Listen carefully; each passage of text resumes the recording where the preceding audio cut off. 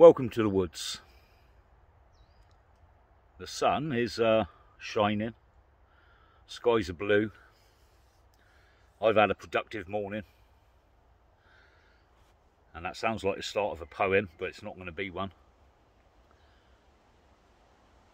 I promised you I would put out a video every Tuesday, and I was worried that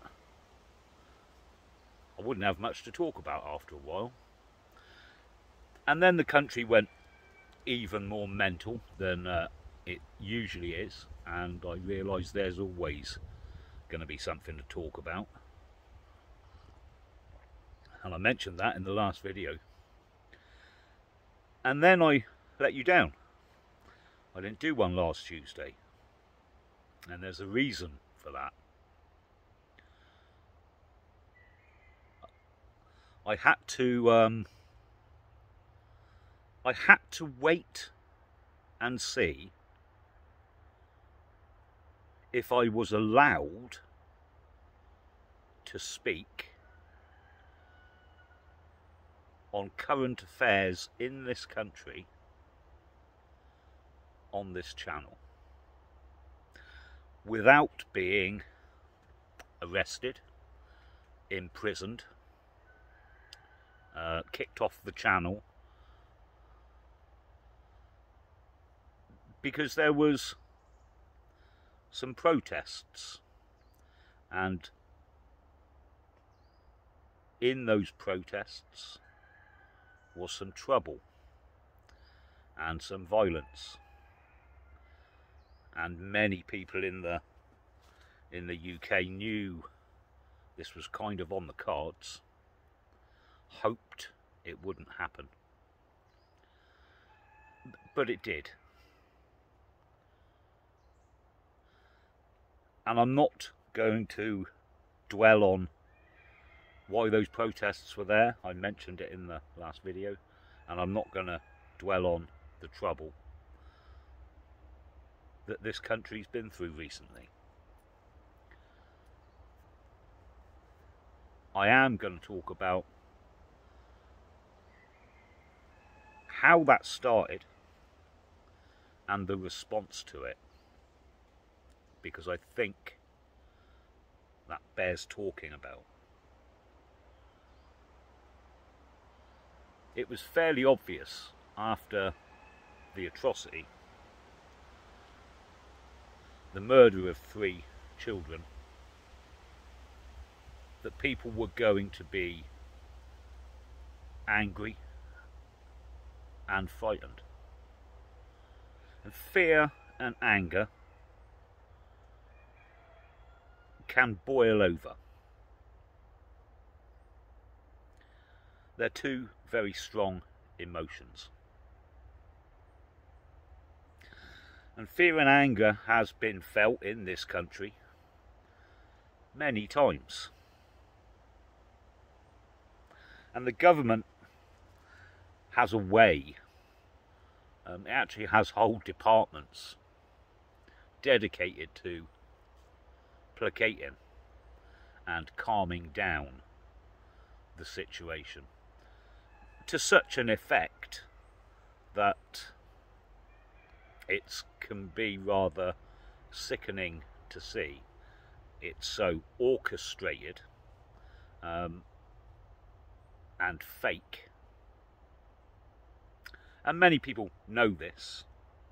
Many people understand this after the bombings in Manchester.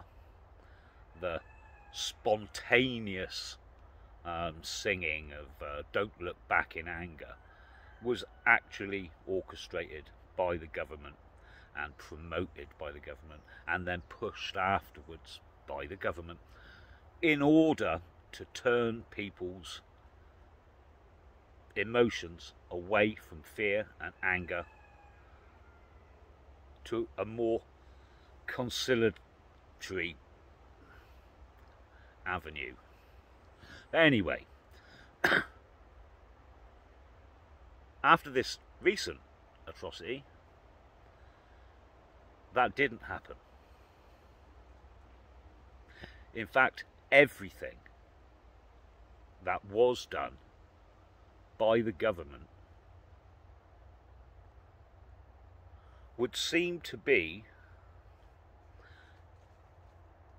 have been done in order to inflame those emotions.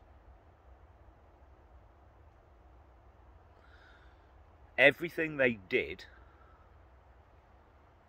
made the people feel more angry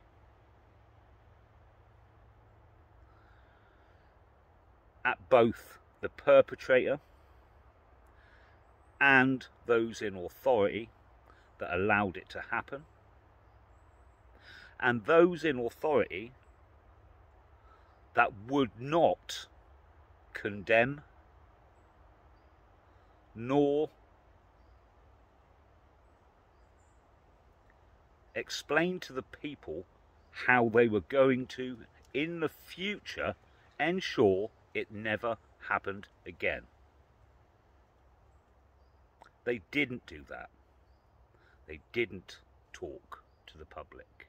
They didn't try to calm it down.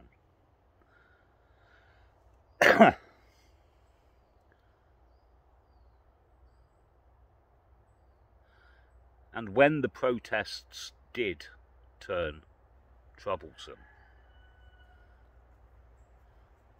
there was no speaking to community leaders. I'll get on to that in a minute. There was no kneeling down. There was no softly approach, which we've seen many times in many protests. But in this one, the police were in full riot gear, on horseback, carried truncheons and batons.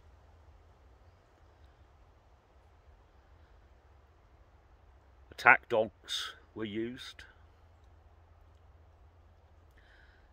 This did not calm the situation. Everything they did just made things worse. And here's where many people disagree with me. It wasn't bad policing. It wasn't mistakes made by government. This, I believe, was deliberate. The whole thing was deliberate. This particular incident, this atrocity, was treated differently, was handled differently, in the expectation and in the hope of those in power that exactly what happened would happen. They wanted it to boil over. They wanted people to riot. They wanted the excuse to do exactly what they've done now, which is crack down harder on these people than they have ever done to anyone else before. To the point that they're talking about extraditing people from other countries merely for showing support for the protesters online. Ludicrous as that is, and it won't happen, the fact that they're actually discussing stuff like this, the fact that they're jailing people for memes that they posted on Facebook, the fact that they're arresting and charging 12-year-olds, the fact that they're arresting people for being in the vicinity yet not taking part,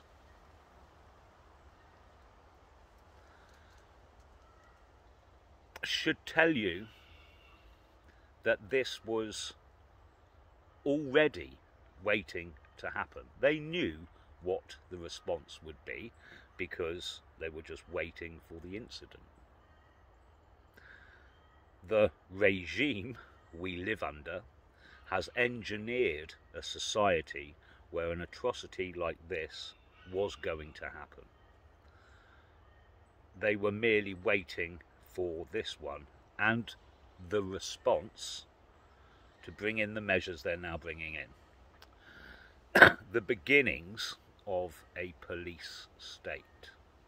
And I've mentioned before that our new Prime Minister, Starmer, is a barrister. He's a legal expert and is comfortable with legalities and will do everything in his power to move away from political and parliamentary rules and regulations into the legal system.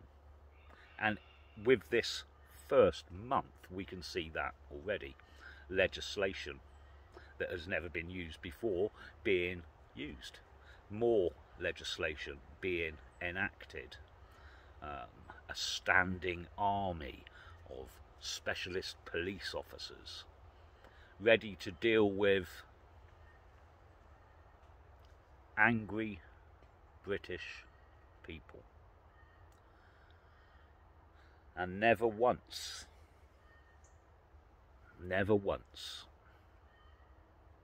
have they asked, why are these people angry? Why? And herein lies a problem.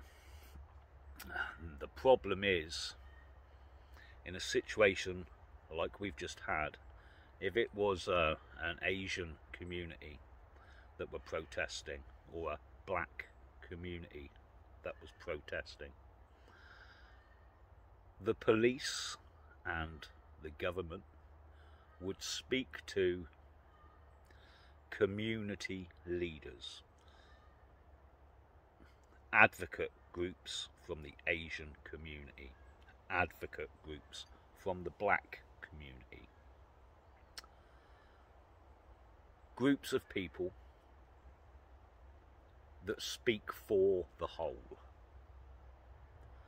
who are able to calm the situation down, speak to the people and the authorities, an intermediary.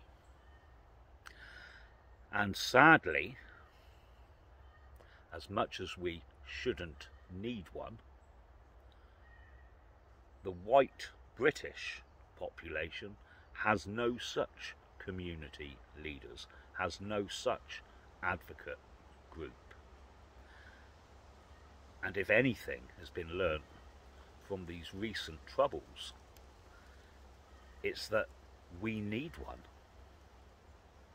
We need a white British advocate group who will discuss, as an intermediary, our rights and our requests between ourselves and the authorities. All other groups, all other minority, and I say minority in quote marks because in a lot of areas they are the majority. All these groups have non-governmental organisations and advocate groups and associations that strive to improve conditions for their members and their community. And we haven't. And we need one.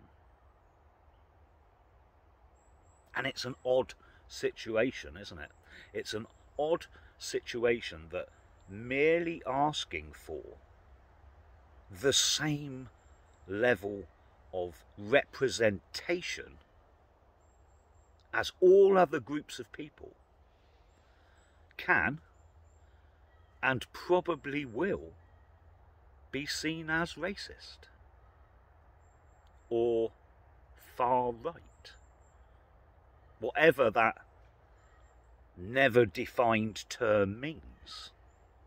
And it's not. It's British. It's fair play. For far too long, the British people have felt that things are unfair. And unfair towards us. That people are treated differently. No, people are treated better than we are. And we've worn it because we're a tolerant people.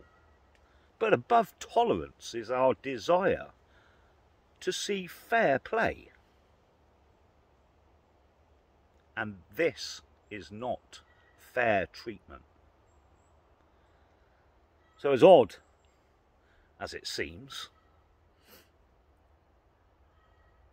we do need an advocate group for the white British. And I would say it needs to be a non-political organisation that can involve itself in all matters of social existence, of social life,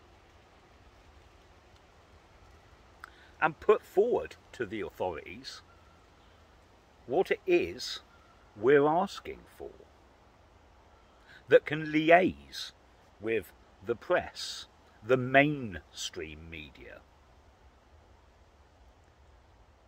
and explain the situation. Because, again, as odd as it seems, they don't seem to understand. And they refuse to debate, they refuse to talk to anyone who dares to criticise the way in which things are being run.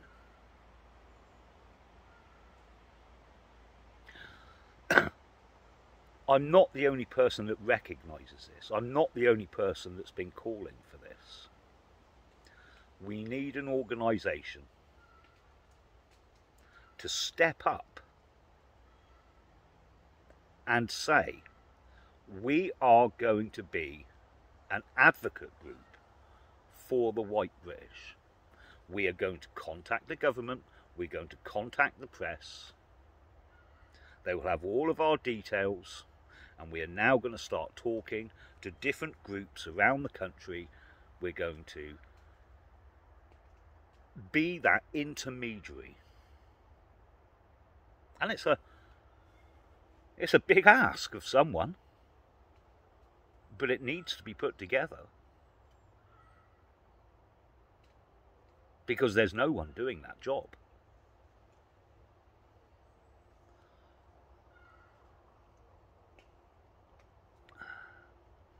And now the disturbances are over. And now we're just seeing the beginnings of the crackdown, of the facial recognition software being utilised, rolled out, where people who are identified will no longer be able to move around their own town without being clocked by 5G CCTV, where they will not be able to board a train unless they're given permission.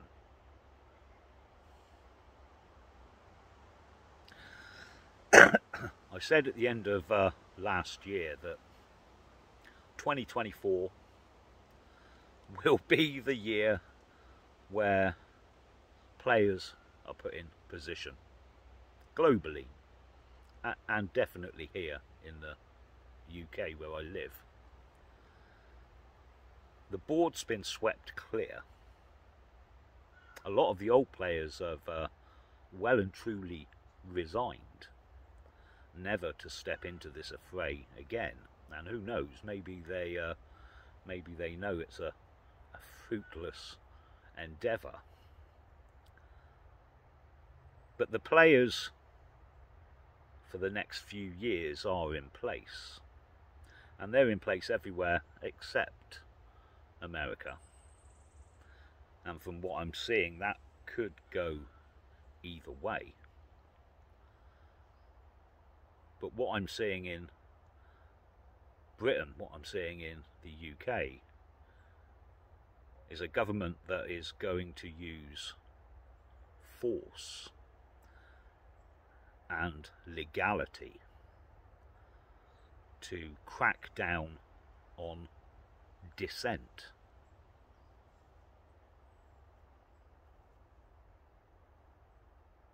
You need to understand that what's being said is, you will not question us, you will not dissent, and if you poke your head above that parapet, we will arrest you, we will deprive you of your liberty, we will fine you, you will lose your job.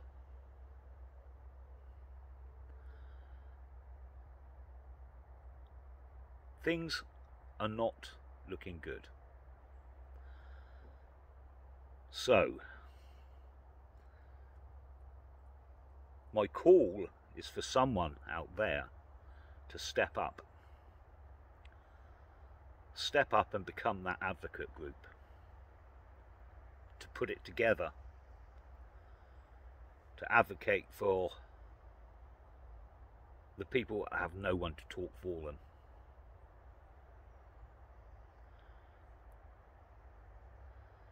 I'll leave this little video here.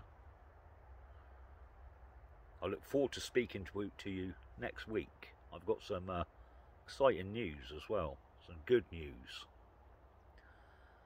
And as much as the previous week has been a roller coaster for many people, it should have opened your eyes to the fact that the government we have is not going to capitulate.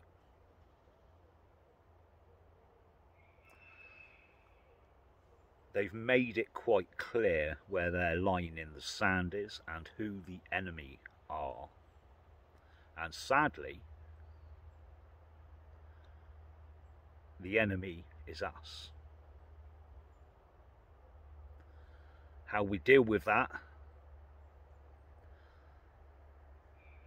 that's a story for another day.